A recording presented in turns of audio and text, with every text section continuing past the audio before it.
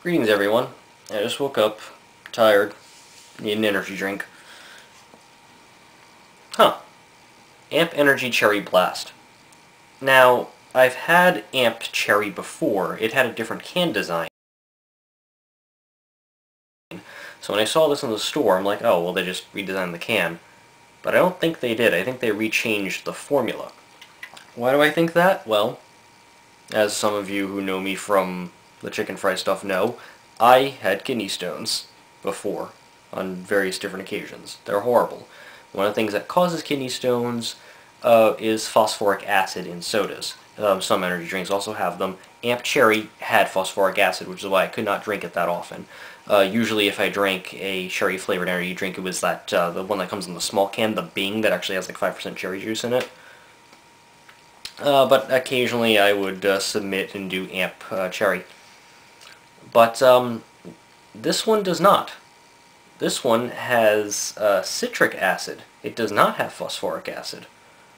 So that makes me think that perhaps this is a little different flavored. So I'm gonna try it and see if it's any different. Because I tend to really like energy drinks. I drink a lot of Monster, even though the people who also like Monster tend to be rednecks who put the stickers on their pickup trucks. Red Bull I could take or leave. I'm okay with that. I did love that Red Bull Cola I had in Germany, though. It was great. They should bring that here.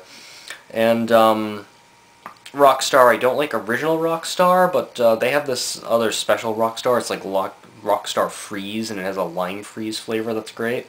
I'm trying to think. I'm sure there's others that I can think of, and I just already mentioned the Bing, but let's try this Cherry Blast Amp.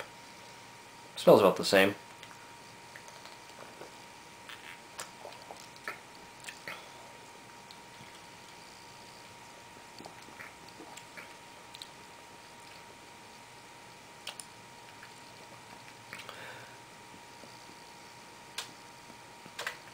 Oddly enough, the taste isn't as strong as it used to be. It's pretty much the same taste that Amp Cherry used to have.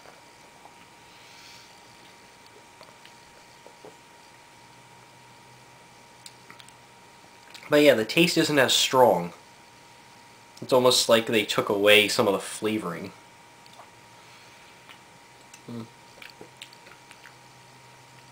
Yeah, still okay. I probably wouldn't get it again, though. It's the cherry taste is pretty weak now.